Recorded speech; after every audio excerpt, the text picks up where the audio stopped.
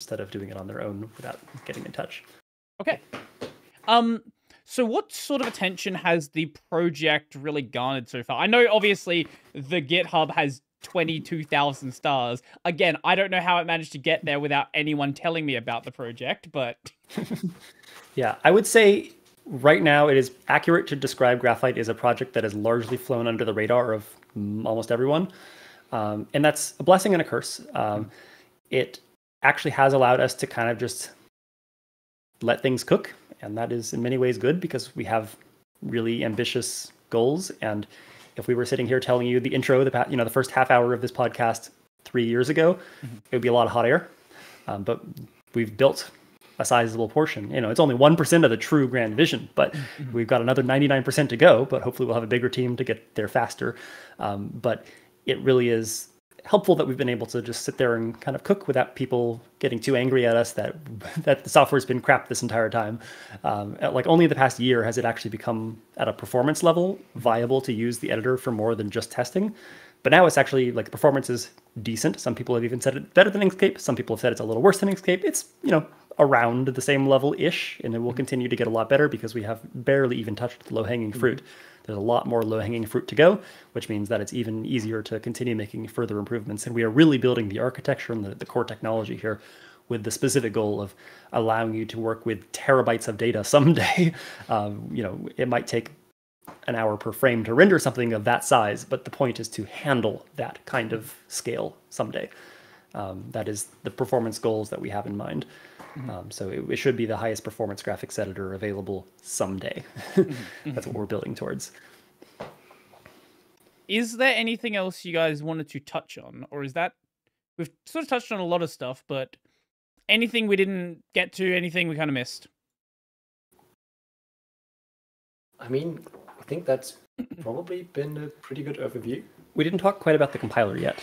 So the ability to basically create a piece of artwork as a program and then compile it to an executable, like a completely standalone executable. Okay. That can either, for example, run as like the equivalent of a full screen game where you double click on, if it's on Windows, you double click on an exe file, or on Linux, you open it however you open an executable that would launch full screen. And it would like run full screen probably forever, unless maybe some way to terminate. And it could, for example, be a game, or it could be a live visualization of music, or it could be maybe you have it running on some kind of interactive exhibit with a projector screen and a camera that's receiving your video feed and like noticing where a person's walking by and creating like butterflies flying onto their shoulders or something with a projector projecting onto them. So it could run full screen as a standalone program, just like in Unity, it will or Godot or any game engine compile a standalone program. It's not using the editor anymore. It allows you to do the same thing where you are creating. In this case, it's basically a sequence of Rust functions because we build it in Rust, so all the actual operations, the graphics operations, are running in Rust. They get compiled together into a sequence, and they can become literally a Rust program. So Graphite can transpile your Graphene program. So Graphene is the language that describes your sequence of operations, your sequence of nodes, into literally a Rust source code file. And then the Rust compiler can then compile that onto any platform as an executable. And it runs completely standalone without any connection to the original editor that it was built from. So that's a really cool use case that you can then have it. You might compile a birthday card generator because you might run like some website that generates birthday cards for people, and you can choose a template and choose a name, upload a photo, upload a birthday age, and make like greeting cards for people. And you run that on a server or compile it to WebAssembly, and it runs for your visitors client side. And disclaimer, this is not something that is currently built. We do have the infrastructure in place, and we prototyped it a little bit. And we did something like that for I've built the basic flow, and it's like the basic feature set, but there is more work that needs to be put towards it because we at that point also need to have a runtime, because again, NerdGraph is functional, and if you want this to be useful, you need to have a runtime to accept inputs, etc.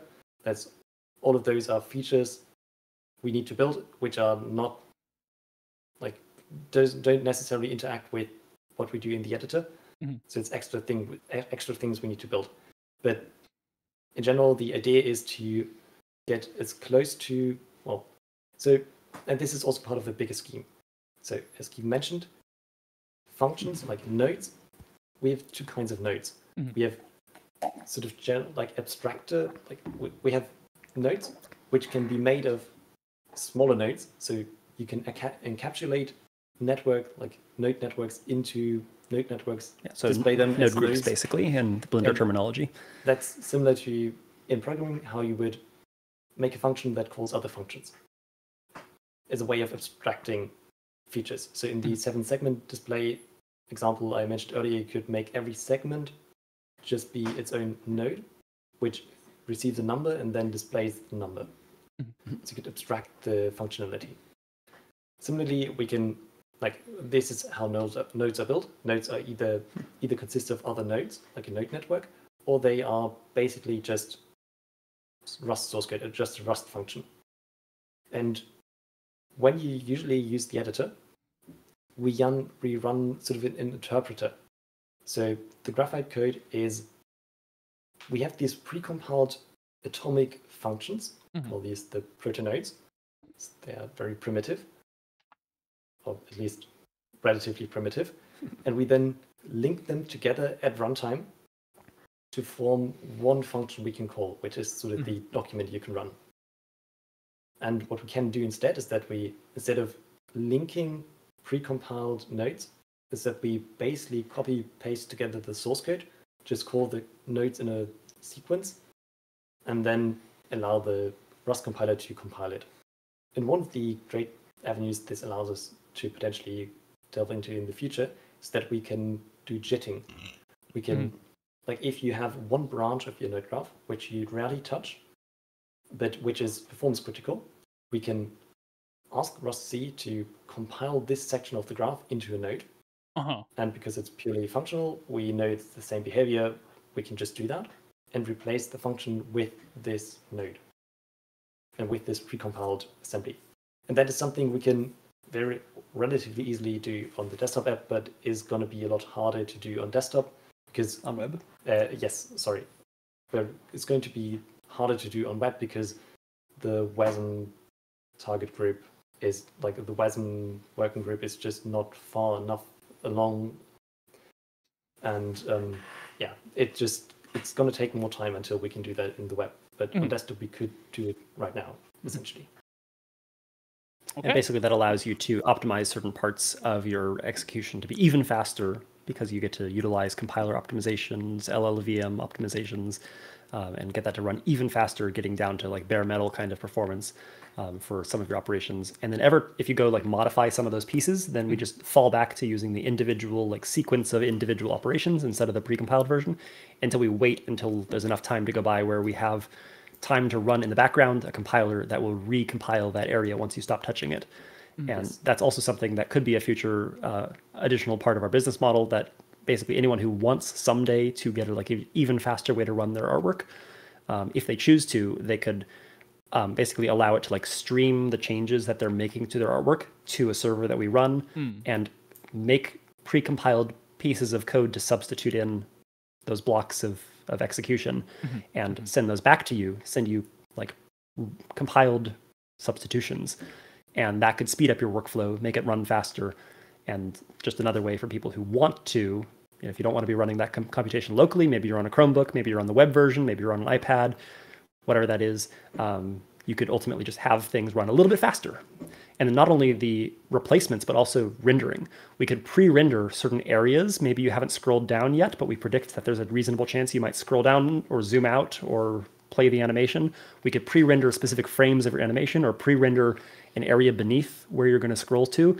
And if you choose to support us, basically, then we can provide you compute resources to pre-render that stuff, send it to you over the internet, and let that run. Or also we have the idea to, let's say you have a gaming computer in your basement, but right now you're just working on your iPad or something. You could run it in your own local network, run a headless version of Graphite, or maybe just keep Graphite open in the background. And because it's on your same network, you can use your own local compute resources to run that same kind of computation. Or a CI server on top of the wardrobe. Yeah, right back there. Yeah. And so the way the Graphite language is designed, it should allow us to basically get zero cost abstractions.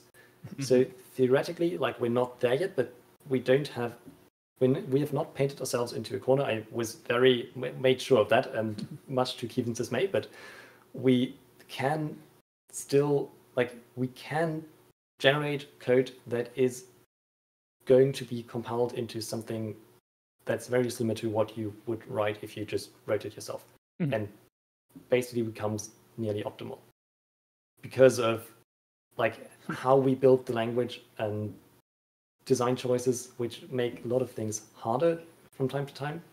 But we do always make sure that we don't limit our performance ceiling, essentially.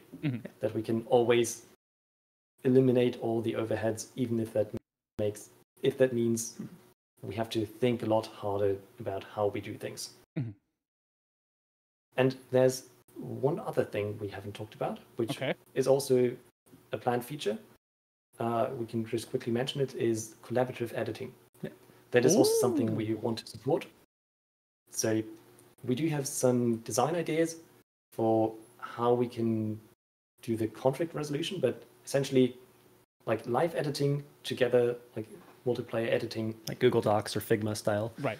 Yeah, and also potentially like if two artists work on the same document, make different changes, that's a question of how we can merge them together, ideally without users having to resolve merge conflicts. Especially if two of them happen at different times simultaneously, like without a network connection between them. So it's not live, it's offline. You can combine those together with, like basically we're looking into CRDTs as the approach to that. Yeah. And and if you ask, there's a list of things and potential features we could talk about. As we mentioned in the beginning, we are very ambitious as a project. But I think we do at some point have to stop because the video is going to be very long otherwise. No, I am. I am really excited to see where this project goes. Both of you, I know you said that Kivon's kind of the visionary here, but both you are clearly like very excited about this project and have a lot of ideas for what you can do with it. I really hope that 5 years from now, I'm not making a WordPress style video about this project. So hopefully you guys keep doing really cool stuff going forward. And this really can be like, you know, the blender of 2D graphics, the OBS, the Godot, you know, any of these tools which are industry standard tools, even if, like you were saying, this doesn't replace Photoshop, but becomes something in that pipeline. You're not trying to do everything Photoshop is doing. You're trying to fit within the pipeline and provide a reason for it to exist.